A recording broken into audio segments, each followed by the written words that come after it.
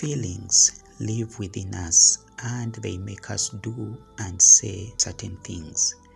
On the other hand, the Word of God is supposed to live within us and it's supposed to move us to do and say godly things. Now the devil knows that and he tries to make us let go of the Word of God so that all we have within us is feelings.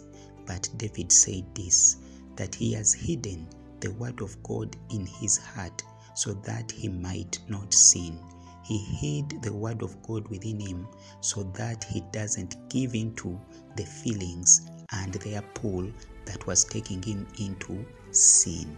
So we have to abide in the Word, to fill ourselves with the Word of God so that we overpower the feelings that lead us unto sin. God bless you.